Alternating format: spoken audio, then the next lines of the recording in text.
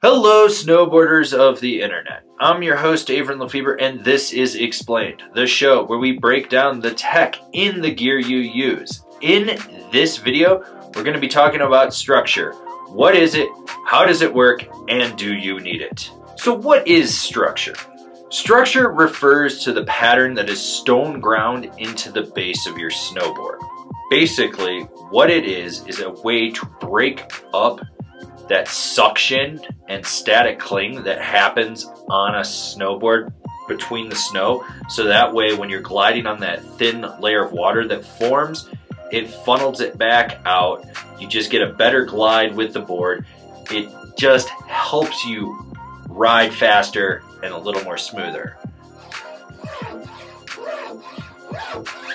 That sound right there is what structure sounds like in a board. If you can run your fingernail over it and there's nothing going on, there's no structure.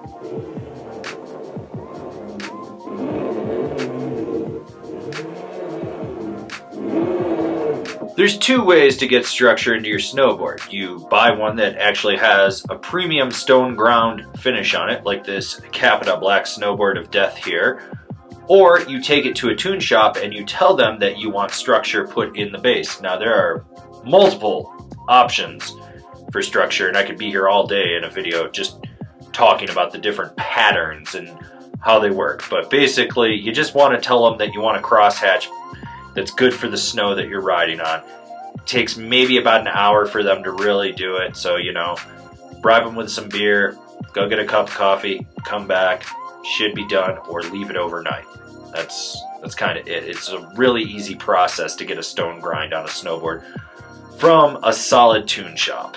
The thing about structure is it changes how that board rides on snow. If you're in colder, like more dense snow, you know, it will help it funnel. It will allow that board to plane on top of it a lot better. It'll be a smoother ride.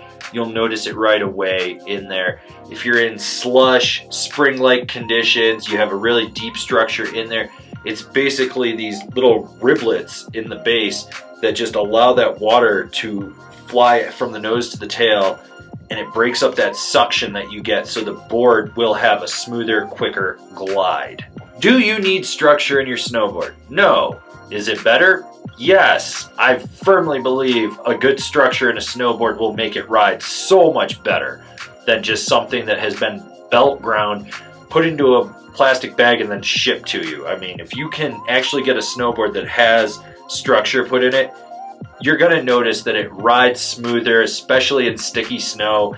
It's just better all the way around. This has been Explained, and I've been your host, Avran LeFeber. Do you agree with having structure in your base? Do you disagree with having structure in your base? Do you have structure in your base? Leave me a comment down below. Let's have a conversation about this.